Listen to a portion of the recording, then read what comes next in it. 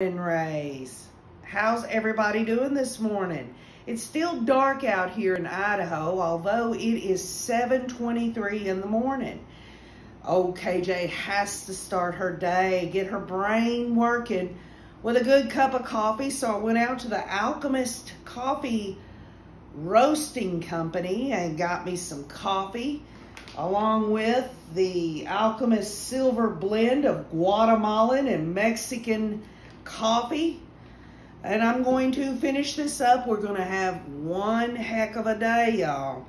I'm just checking in with you because we're going to go down here in Boise. We're going to one of the LDS temples and then off to the courthouse.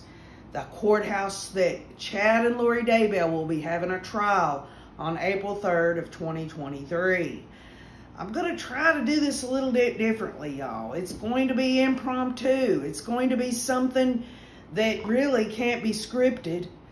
I want to make sure that I give my views of what I see. Let me give you an example. This morning, as I was in the coffee shop, there was a woman in there, and she was speaking with me about this case.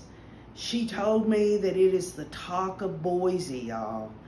Everybody that was sitting at the coffee table over there, none of them wanted to be on camera, but they all discussed it, said everybody is not only enthralled about this case coming to Boise, but everyone's also talking about the Moscow, Idaho murders, the murdered students as well. So anyway, we're going to head out today. Again, this is going to be impromptu. You can't script anything like this.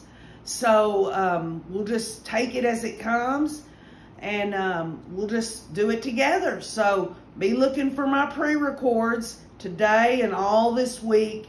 I love you all, and keep on looking.